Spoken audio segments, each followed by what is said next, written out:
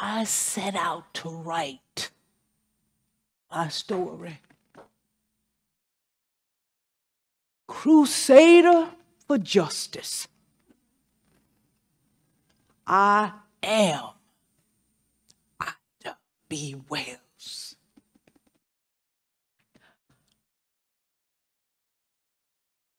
My life has been a challenge many times along the way,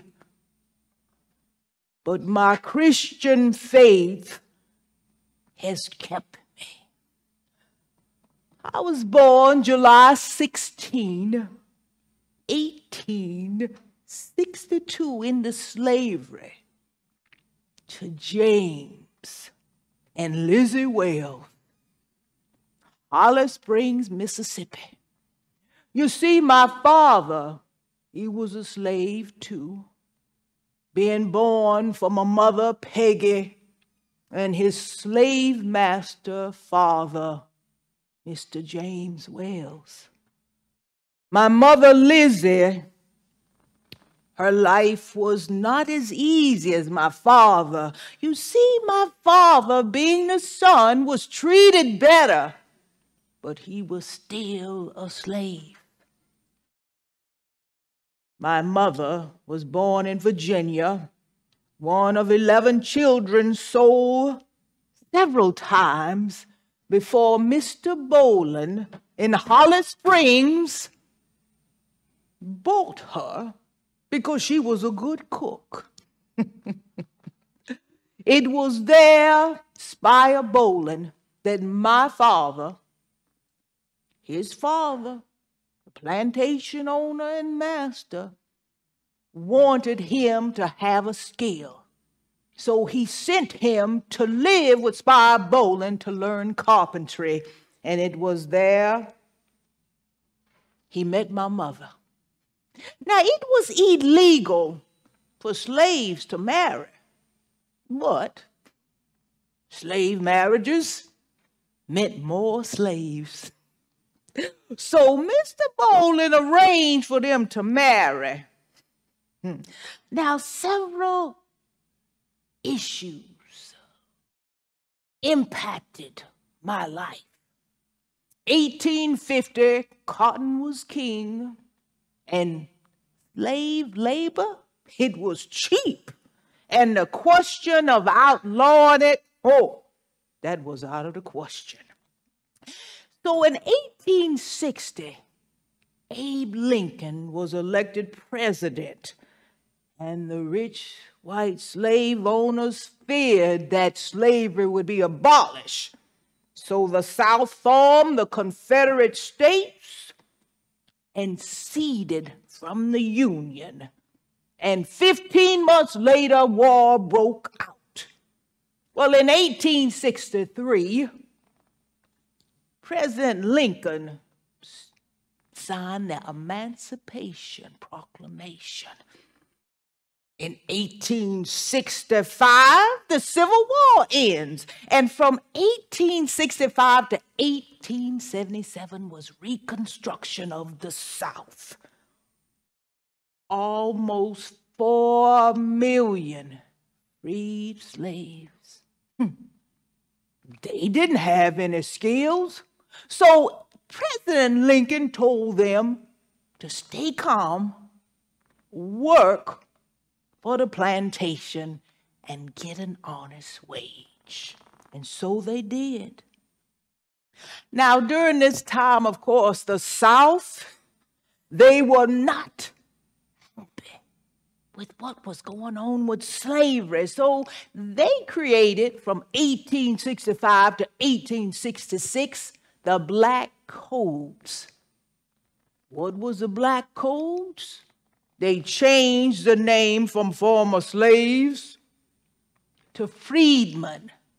It defined the rights and duties of the freedmen.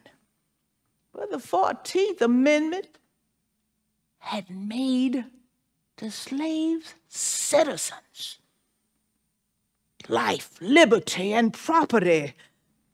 And then the 15th Amendment, in 1870 gave every man, woman, no matter their race, the right to vote.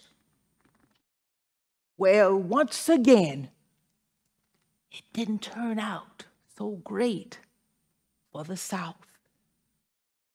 During this time, my father was allowed to vote. An old man Spiring, he wanted to tell my father how to vote. Well, my father refused, and soon we moved off the plantation into a home, and my father, being a carpenter, self-sufficient to take care of the family.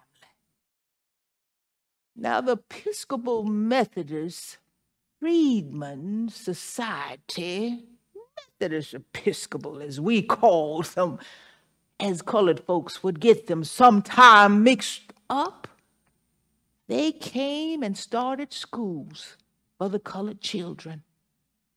We attended Shaw University. They had elementary, secondary, and some college. Me being the oldest, it was expected of me by my father to learn to read, write, and other, because I started taking college courses and to come home and to read for him. For you see, my father could not read or write, but he knew the importance of an education, and he wanted that for us. In 1878, the yellow fever epidemic took over the South. I was visiting with my grandmother, Peggy, in Tipper, not far from Holly Springs, when word came my mother and father and my baby brother, Stanley, had died. I was orphaned at 16. I knew then I had to get back, but my grandmother, she pleaded with me not to go, but I did. There were no passenger trains, so I took the freight train, the caboose, back to Bowling Springs. The good people of the town were there, taking care of my brothers and sisters, but I knew I had to keep my family together. For you see, my sister Eugenia had a curved spine, and there was no place for her to go but to the poorhouse.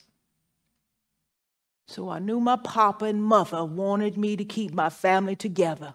So I told the good people, I'll either find a job as a teacher. I'd find a job as a teacher. I put my age up to 18 and found a job in a country school right outside of Bowling Springs. You see, back then you didn't need too much education, but I knew enough. And I went to that country school. I stayed with the family during the week, and on the weekends, I would catch a mule cart back home. And my grandmother, Peggy, would be there helping with the washing and the cleaning and getting ready for the rest of the week. In 1883, I had more education, and so I moved to Memphis.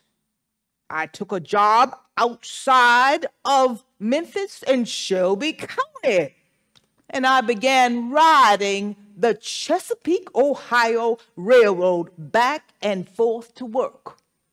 Now, mind you, the Civil Rights Act of 1875 said that an individual could not be denied on the basis of race any accommodations, transportation, hotel, or anything. However, I took that teaching job in Shelby, 1883, shortly after the U.S. Supreme Court ruled unconstitutional. and that individuals and private companies could infringe and interfere with a person's civil rights.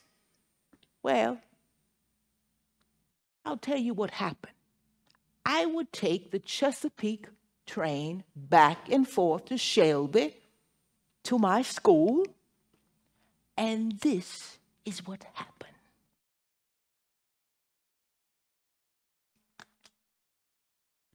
As was a custom, I would purchase a first-class ticket every morning. Well, I did it as usual. I had my first-class ticket for the ladies' car and went in, proceeded to sit down, and I started reading. Well, the conductor came by, asked for my ticket. He refused to take it.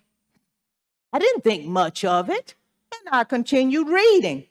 Well, he came back with three. No, he came back the first time by himself.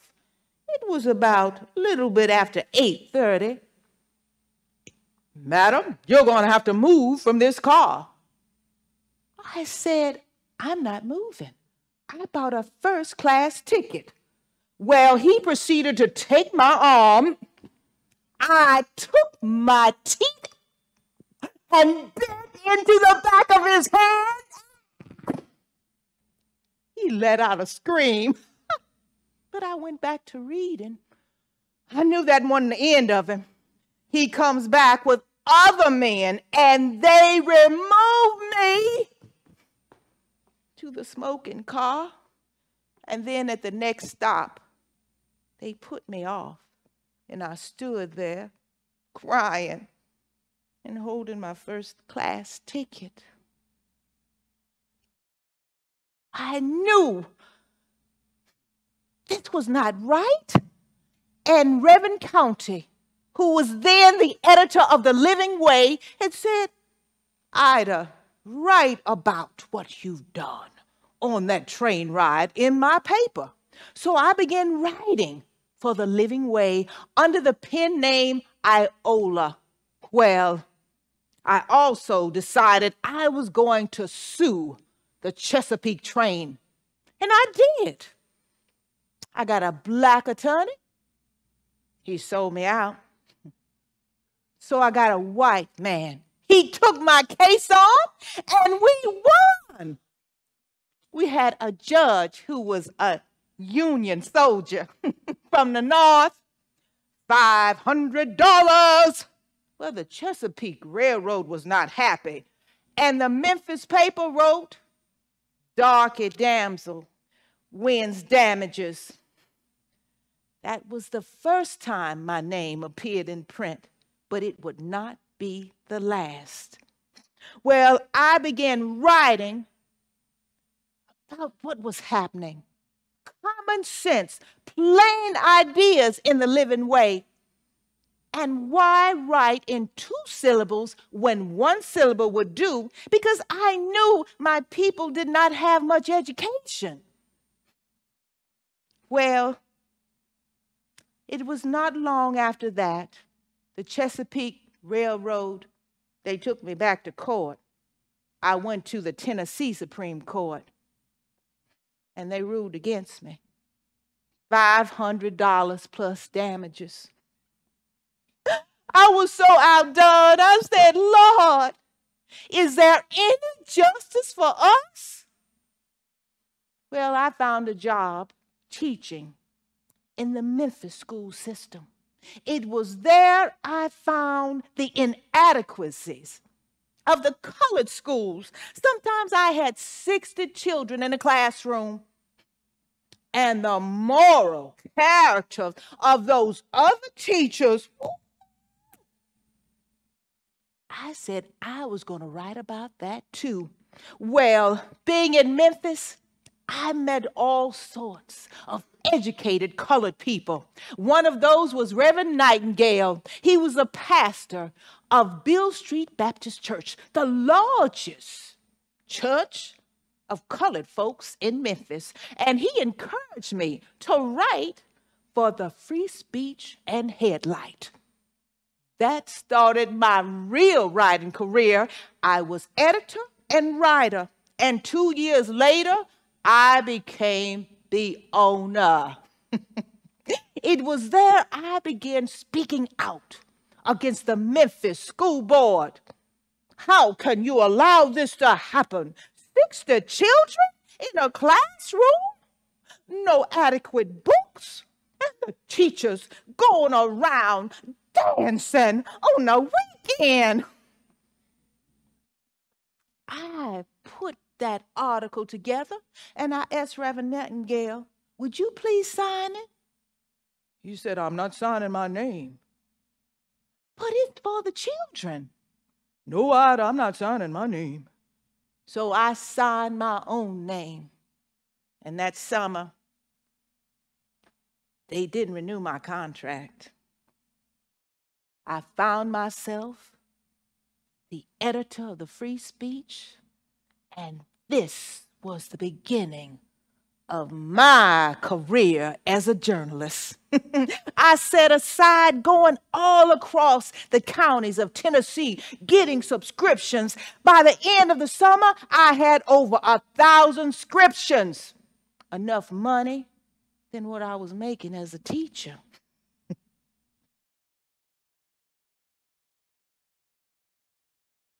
Yes, that was the beginning of my career. But what really made me speak out against the injustice was my good friend, Thomas Moss. He was a postal man, and he would tell me what was going on around town. He said, Ida, I'm going to open up a grocery store. He and his friend Kevin McDowell, they put their money together and put together to have a grocery store called the People's Grocery Store in the Curve, located in Memphis. Now the colored people, we could shop at our own stores and have right done by us when it came to having fresh fruits and vegetables. But Mr. William Barrett, who was the owner of the white grocery store, he saw his business shrinking, and he didn't like it. So one day, he and an armed mob went to the People's Grocery Store. A fight took place and shots were heard, and the 3 men, the owners of the People's Grocery Store, were arrested, in jail. And 3 days later, a mob dragged them out of the jail to the Chesapeake Rails yard, shot them, beat them. I was in New York speaking when I got the word. I knew then injustices would not be tolerated, and I wrote what would become the Southern Horrors. I believe the Negro folk of Memphis, after the lynching of Thomas Moss, Calvin McDowell, and Henry Stewart, there must be an exodus. The Moss crime was opening a successful grocery store that took business away from a white grocer across the street. No attempt was made to punish the murderers whose identities were known. Memphis has demonstrated that neither character nor standing avails the Negro if he dares to protect himself outside.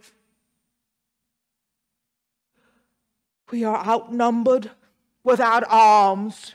There's only one thing we can do: leave the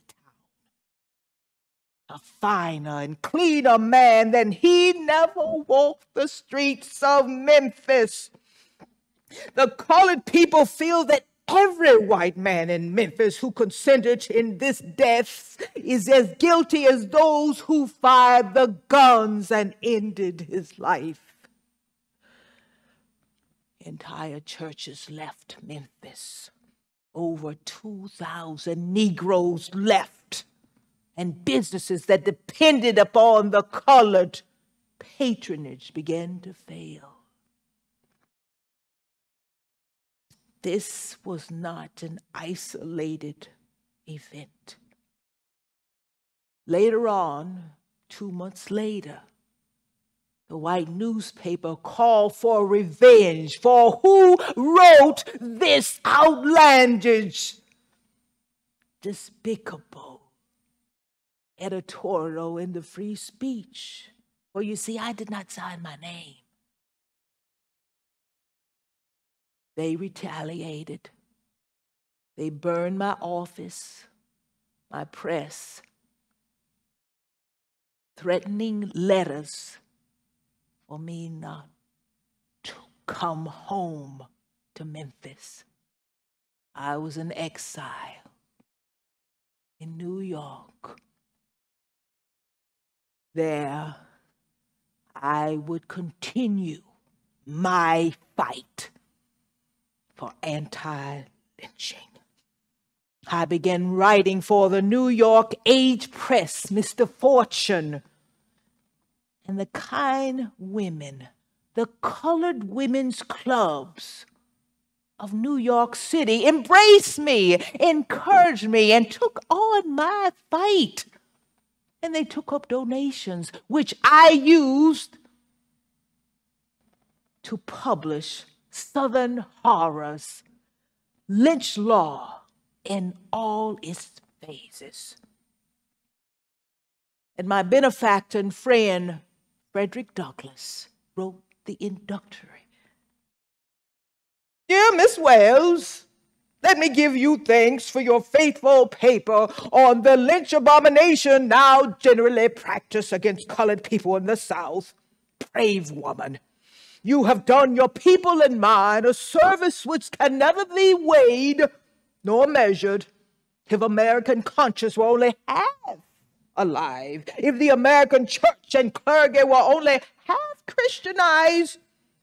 The American moral sensibility were not hardened by persistent infliction, outrage, and crime against colored people. A scream of horror, shame, and indignation would rise. Yours truly, Frederick Douglass. In 1893, I embarked upon taking the anti-lynching to England because of my good friend, Frederick Douglass, connecting me with Catherine Impey, a Quaker who embraced me, who sympathized with the cause. It was during this time I also challenged Frances Willard. Why? Why had she not seen and come out and spoken against lynching, saying that the Negro man was a threat against a white woman? My speaking engagement in England was my first. I was shy, but they welcomed me.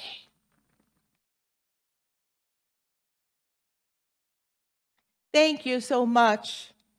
It is indeed an honor that your country has embraced me. My lecture, America's National Crime is Lynching. It is not the creature of an hour, the sudden outburst of uncontrolled fury, or the unspeakable brutality of an insane mob. It represents the cool, calculating deliberation of intelligent people who openly avow that there is an unwritten law. The unwritten law first found excuse with the rough, rugged, and determined man who left the civilized centers of the eastern states to seek for quick returns in the gold fields of the West. It next appeared in the South, where centuries of Anglo-Saxon civilization have made effective all the safeguards of court procedure.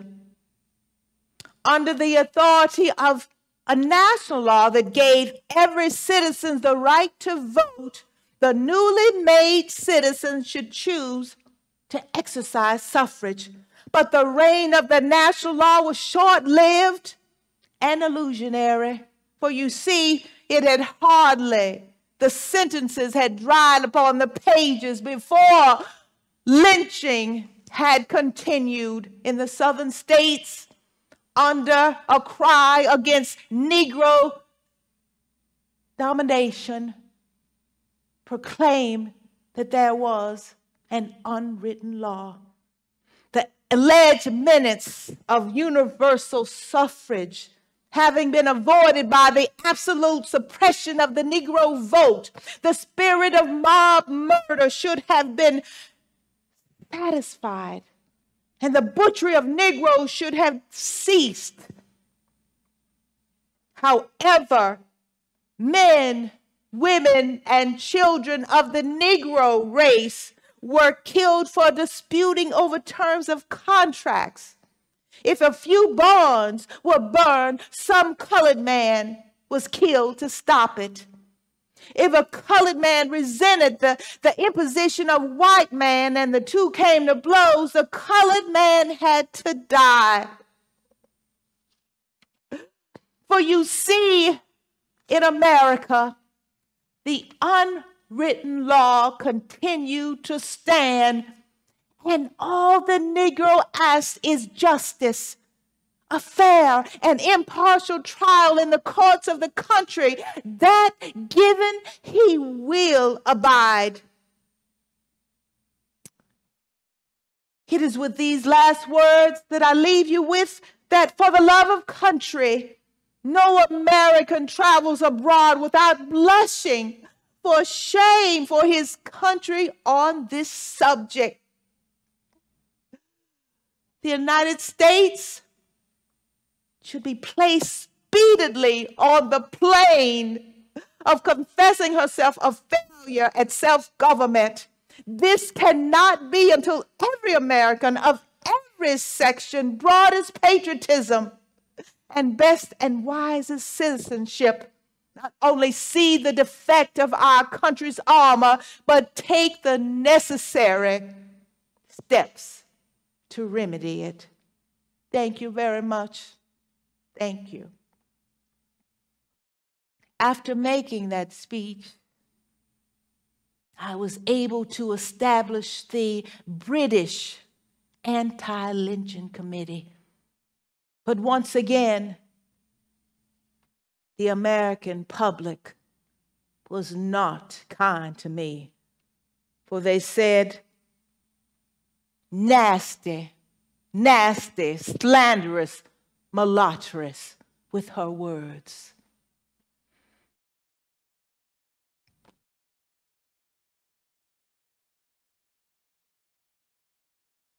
This did not deter me from my fight. For you see, I was on a mission. And I knew that if I kept my mouth shut, it would not happen. Returning in 1893, it was the World's Fair in Chicago. And Frederick Douglass and my newly found friend, Bernardine Barnett, he was a widowed attorney, joined me in my fight on why is the colored excluded and not included at the World's Fair? You have the Haitians, but there is not a colored booth we should have colored day. Well, the colored bourgeois, they were determined, oh no, we will have no part of this. Why are we making lights of ourselves if we are about integration? And the Negro press, they said we should have colored day. So a delegation went to the administration of the fair, and they decided to have colored day. I was against it because this was not integration. My friend and benefactor, Frederick Douglass, well, he was determined to speak. And a good white man decided to hand out watermelon to all the colored folk. Well, Frederick Douglass went to the booth. August 25th was colored day. And he was determined to speak on the race problem in America. Well, he had his speech in his hand, got up, was ready to speak, and they heckled him. He threw his speech down and said, "We don't have a Negro problem. The problem is the American people need to have enough loyalty, enough patriotism to honor the Constitution of the United States." I tell you, he was something. He took a stand. We didn't like it, but he did it. I was invited many times to Susan B. Anthony's home to talk about the colored woman standing back as we look at the suffrage movement. We must have debated from supper to midnight. Why the colored woman should stand back and let the white woman go ahead for the expediency of suffrage. Well, I told her, 9 years ago at the conference in New Orleans, you all refused to have the colored women. And if you abide by not including us, it's just going to confirm the segregation. She laughed. In 1895, I published the Red Record. It was a quantitative data, that investigative reporting that the idea of rape and criminal behavior was not so connected to lynching as it was to keep the Negro down. Now, for a long time, I didn't think much of marriage. I had a lot of suitors, mind you, but I did not want to give in to a man. That was until I met Bernardine Barnett.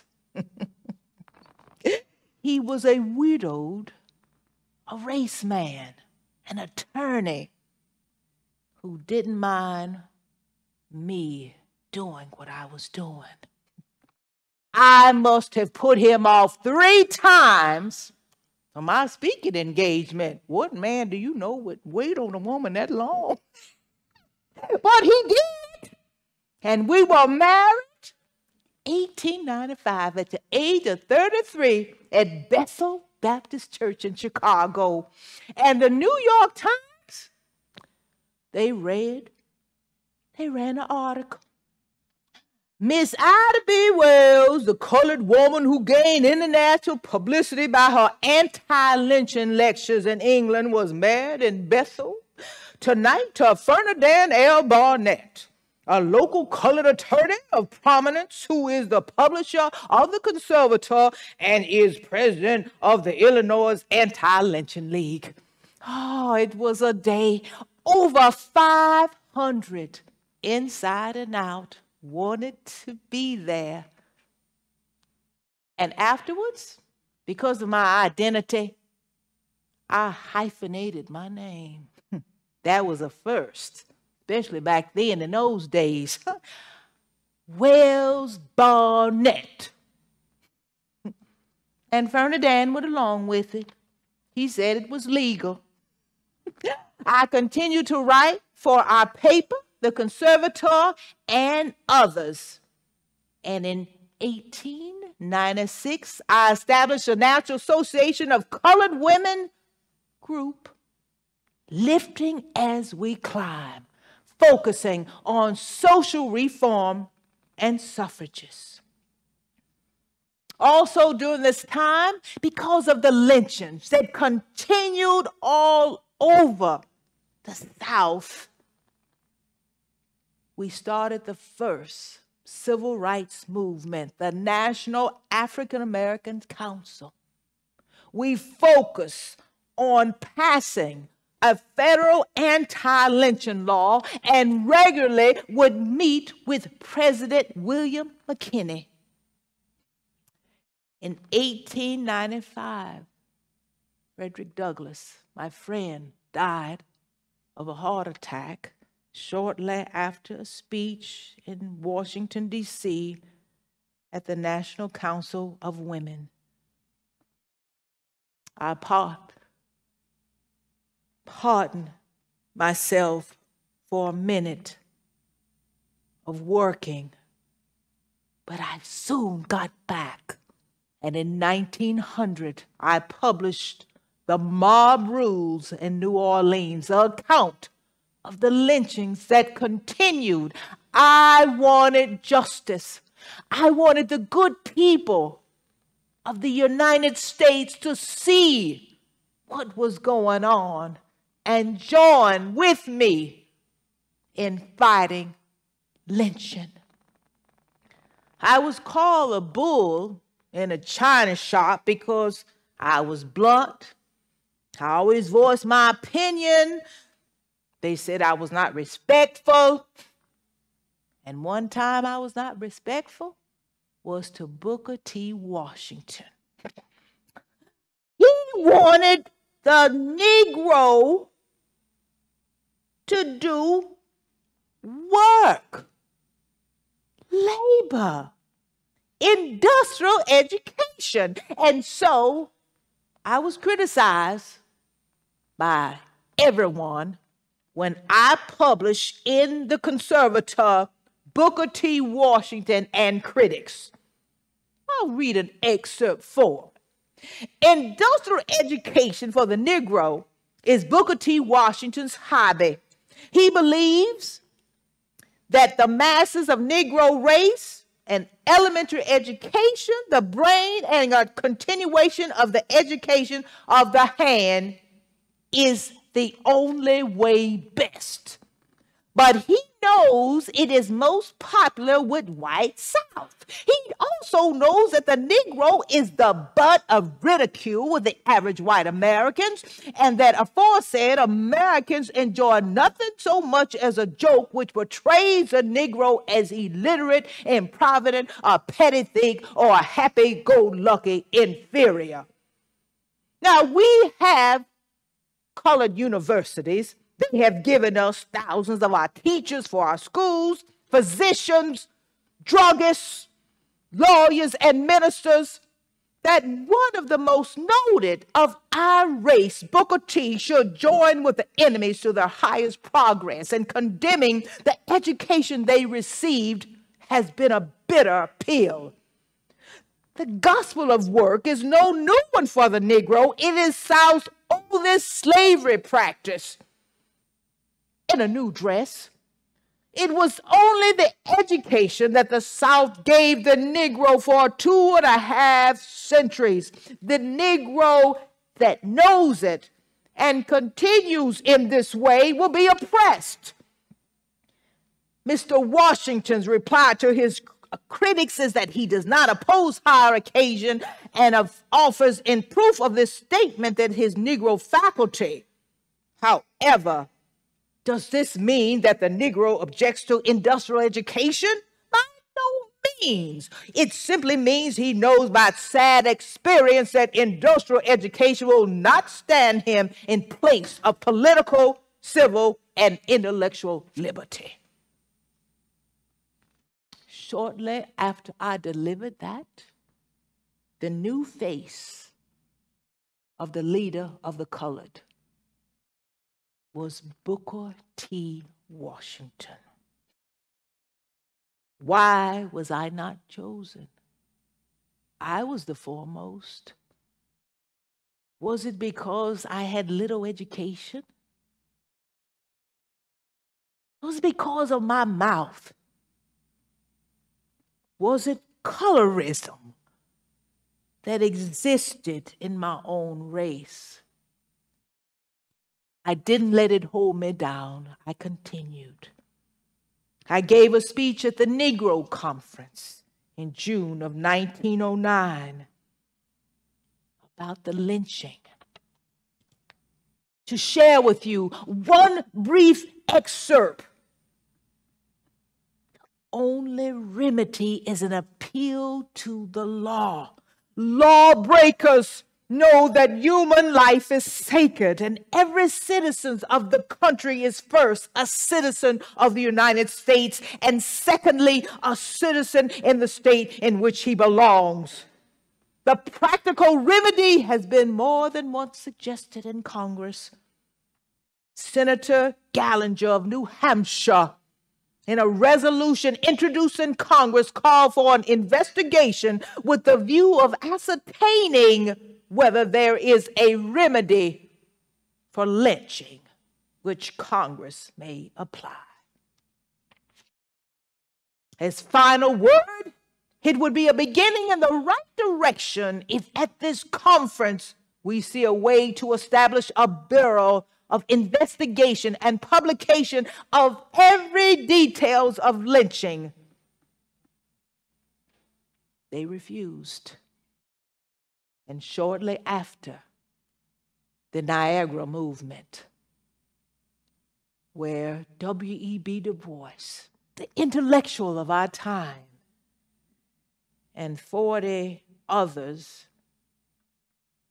concluded that we should not be lobbying against lynching. There are other things that come forth. From that Niagara came the NAACP, which I was one of the founders, but my name was omitted. Once again, was it because of my education? Because of my mouth? So I reside in Chicago. I became a probation officer, and because of the great migration of Negroes to Chicago, I saw the need for help for the Negro man and child. And every Thursday night, I had a Bible study. And I began to seek financial support for establishing the Negro Fellowship League and Lighthouse, which had a reading room and social center for Negro men and boys. I couldn't get any support from the well-to-do Negroes, so I worked by day as a probation officer, and in the evening, you'd find me at the Lighthouse, teaching those how to read, and so forth. I had a vision, and I was going to continue it. It was in 1913, the Illinois state gave women the right to vote in local and national elections. And in January, with the help of Belle Squire and Virginia Brooks, I started the Alpha Suffrage Club. The goal was to make the colored woman more comfortable in politics and use it as an advantage to our race. Well, in 1913, in March of that year, Alice Paul decided to do a protest to coincide with Woodrow Wilson's inauguration. The women's suffrage. All of the women from across the nation would be there. And so the Alpha suffrage, we were going to join the Illinois group.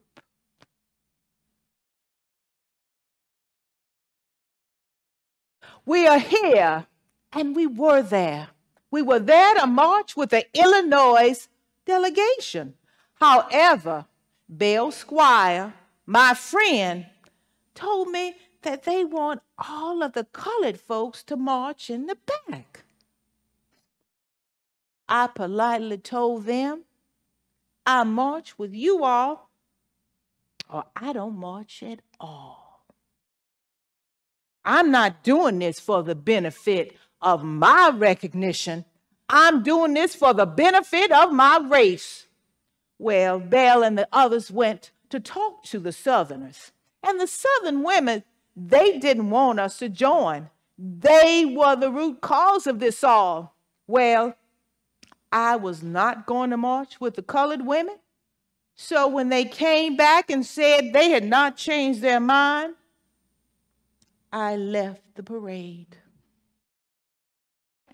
only to return when the Illinois delegation came alongside my friend, Belle Squire. Glory, glory, hallelujah. Glory, glory, hallelujah. Glory, glory, hallelujah. Her truth is marching on. The Chicago Tribune, they reported on it, and they said Mrs. Barnett joined with her friend, Miss Squire, and went down Pennsylvania Avenue without a hitch. The march went on. I had to stand up. I wanted to march with my white sisters. We do it together, or we fail.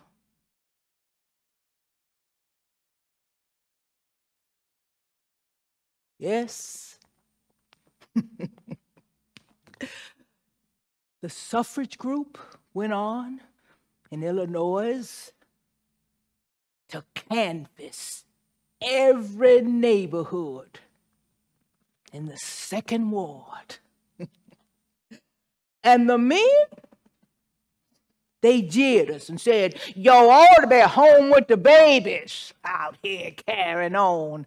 We signed up over 7,293 women, enough to make the politicians listen. We elected our first Negro alderman. The Alfred Suffrage Club had over 500 members. We were going to reform the Second Ward. And Oscar DePriest, our first alderman, was going to help us. I saw the inadequacies with the schooling in Chicago, and I set out with the Board of Education to establish the first kindergarten for colored children. In 1914, I was labeled a race agitator. But it didn't stop me from working with Marcus Garvey, Madam C.J. Walker, and Monroe Trotter. I continued to investigate the lynchings that went on in Houston, Chicago. And in 1920, my beloved lighthouse had to close down. But that same year, the 19th Amendment. And once again, the colored woman, depending on the state, the black codes, if we could vote or or not. I investigated in 1922 the Elaine murders, the lynching in Arkansas, 12 sharecroppers who were put on death row because they wanted equal treatment. And the farmers, the white farmers, there was a fight, and they went through the area of Elaine and burned down over 30 homes and killed 30 Negroes. Walter White with the NAACP, because of his color, was able to get in. They thought he was white, man. I went down to investigate.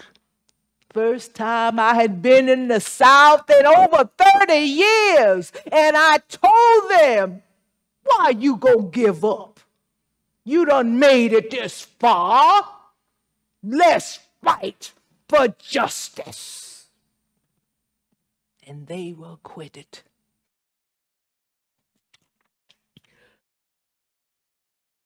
I ran for Illinois State Senate in 1930.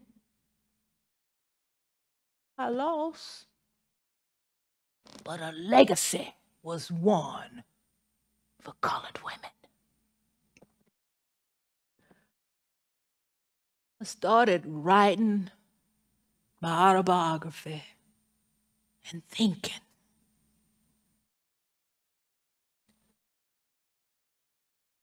my story will never be told. They have excluded me. They have not included me in the table with my own people. But I want you all to remember me as the crusader for justice. Thank you. Thank you all, my distinguished guests and friends, for listening to my story. Thank you.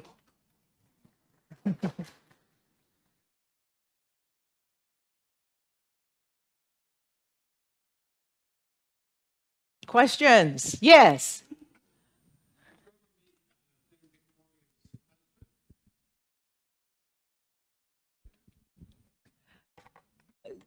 Early on, there was scheduled to be a meeting.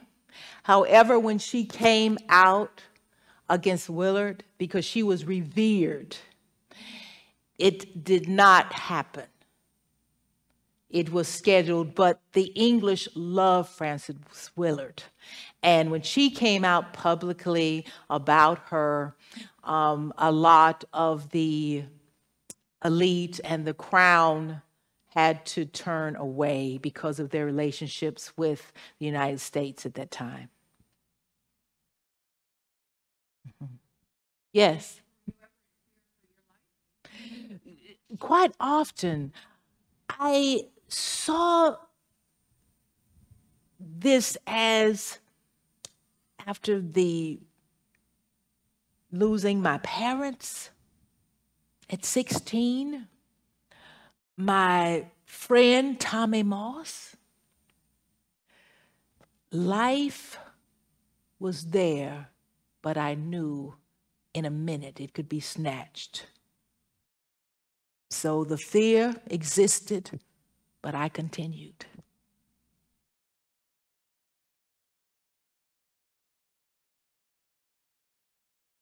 Any other questions for Ida B. Wells? Okay. Yes. How do you feel your impact was in regards to all your information?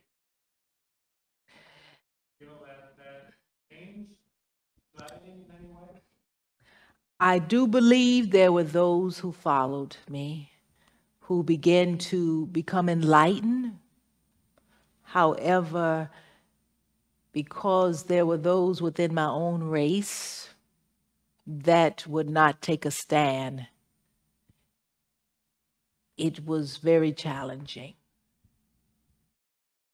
There were times when I felt to no avail, but I had within my heart that push, that motivation from where I had come from, who I was, what my father and mother had gone through, what I had seen happen, that I was determined.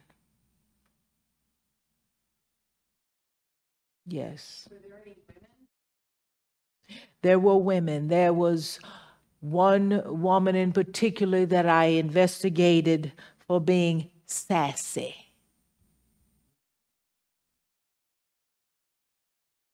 There was a 14-year-old boy and girl. Well, the boy was 14 and she was 12, because their father, they were looking for their father and they would not give that information.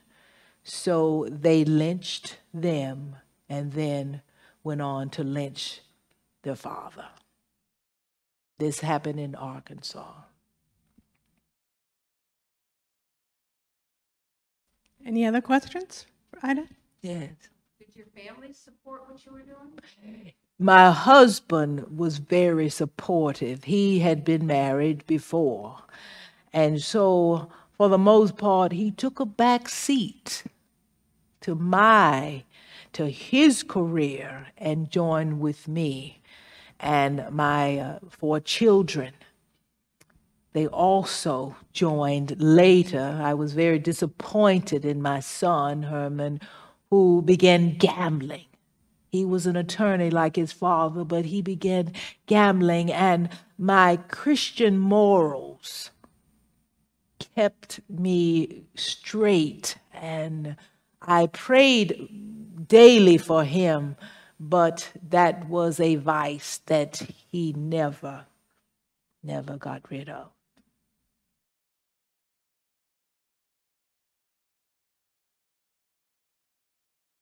Well, if we don't have any other questions for Ida B. Wells, I'm going to have to get my information here. Rebecca Marks Jimerson is the researcher and the actor that has been portraying her, and I want to say she's also, she's an actress, and she sings. She's also been involved with the Greenwood Chamber of Commerce, and she brought along with her all these artifacts back there that, if you haven't looked at, those are things that have did survive the Tulsa Race Massacre. And she, when we're all done, she could spend time talking to you about that. And if we have any questions for her at this point, because she can answer lots of questions as well. Now's the time to ask them. Please, I can be myself now. Okay? I have a question just about sort of how you developed, how you present Ida as a character. Like, what were your resources for that? You know, being a theater person, as I say, I tend to want to delve off into that period with people that I know. I mean, coming on the plane, I heard some women, as my dad used to say in the church, had this cat-call laugh, these women, and it brought back that Negro church of which I was raised in late, as a little kid. I remember my mother played the piano, and that those type of instances of drawing on the experiences and actually interviewing. I interviewed the 108-year-old survivor of Greenwood, Leslie Benningfield Randall, several of my father's old friends. I was, as I say, my mom had me at 48. So I have sisters, 4 older sisters that all in their, my mother passed at 14. So I could somewhat identify with this. And so having those four older sisters, and by the way, they've called me 10 times, what are you doing up in Keene? You know, they're in use and here and there, you know, I'm the baby sister. What do you should be over there in the character, okay? To draw on what my father's life was. I mean, my mother had me 48, had all these older kids, and then here's baby Ruth. Oh my goodness, she's a handful. You know, so my older sisters, who her husband's Vietnam vet, and like, she's down there, what are you doing? Blah, blah, blah. Keith hadn't told you, my husband, you should be going all around. There she is again on the road. But this is a part of who I am. And so I would look back at my father. He was a World War II vet. His parents came to Oklahoma before statehood. And because right now, having from a family of 15, and they worked in the field. My father, he said he put his age up to past 16 so he can go to World War II. And he taught himself to read the Bible. I mean, so all of this kind of fit, and all he could know is, oh, all of you got to get education. You know, I have a sister that's a doctor, you know what I mean? The analytical, that middle child who's always, you know what I mean, of me, the youngest, blah, blah, blah, blah, what are you doing? But it evolved in somewhat, as I read it, I could see connections, but she was so determined that it was almost, in some cases, to a fault, that she would not give up. She did not care if she was ostracized. She did not care that she didn't have the education. And I'm just thinking of placing her today where she would be in prefaces of circles. And so it took me about a year to actually get the character, and being that I am a former educator and I adjunct teach now all the communication class, the classes you hate to teach, okay, that I enjoy it, but I also draw on my people experiences. Thank you. I do, yes. As I was sharing with Gail, on the scholarly side, Harriet Tubman, Coretta Scott King, and a favorite, Madam C.J. Walker, and Leslie Randall, who was the 107, 8-year-old Greenwood. Okay, and then on the fun side, I do some collections of people that you say, oh my goodness, these are kind of off the wall.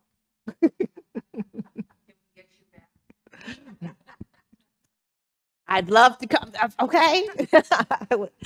Everybody likes Keene. Any other questions? Yep. Yes.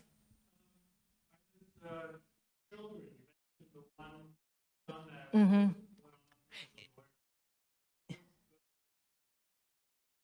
She was close, but she was disappointed with them because they were not as forward in the civil rights movement as she was. Like Alfreda, the one who took up her biography, because she actually stopped mid-sentence on writing her biography. So I don't know what happened. And I was trying to find out as I made some trips to Chicago on what happened. And Alfreda, and now her granddaughter is involved, because, she got the Pulitzer and so forth.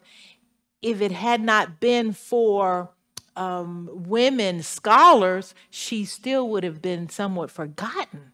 Because when we think of Negro History Month, she's not included. She was not included in Negro history. I didn't really know about her until late. Didn't know. So they, to this day, they have children. They have children now, but they never really came to the forefront and as powerful as she was.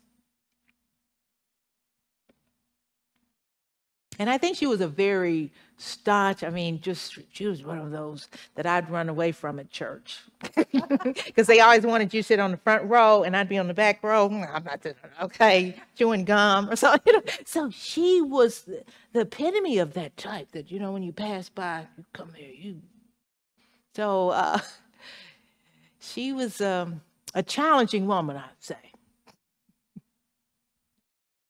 So I think then, if you don't have any other questions, I'm going to ask you, there's an evaluation here that I would love it if you filled out, and you can tell me some ideas of future programs, but also since the program, the honorariums, and that came about through this grant that I have to report on, and also we did get some extra equipment. So if you do follow us on social media or YouTube, you'll be able to look, and soon we'll have this up so you can watch it again. You can tell your friends to watch it. And one more thing, if I might have a couple of books left over. There was a few books of Booker T. Washington's Up From Slavery, and there's a kid's book about Ida B. Wells. If anybody would like to take those, you're welcome to do that. Thank you for coming, and we probably some more pie and brownies as well. Thank you. Thank you all for having me. Thank you so much. I enjoyed it. Thank you.